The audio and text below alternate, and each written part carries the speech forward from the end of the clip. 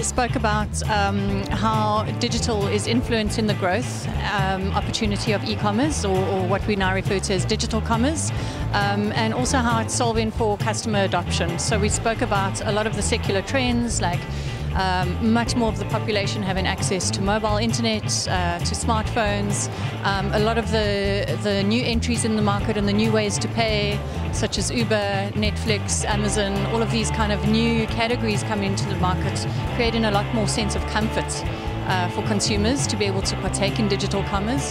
And then also the opportunity of digitizing cash, still very much a dominant way to pay in a lot of our African markets, and what are the innovations that we're seeing around digitizing the cash opportunity.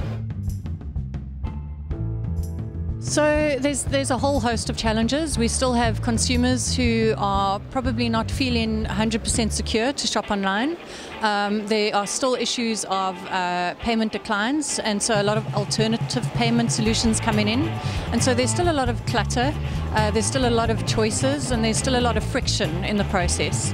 And those are the things that we're having to address. We've seen a lot of innovation around that, but it's around really just looking at how do we create a frictionless process and make it as easy as just swipe with my finger and I'm done. Kind of addresses the whole ecosystem. So I think from a banking perspective, our banks are still often operating off older systems, legacy systems, whereas fintech are really a lot more nimble and able to innovate a lot more quickly.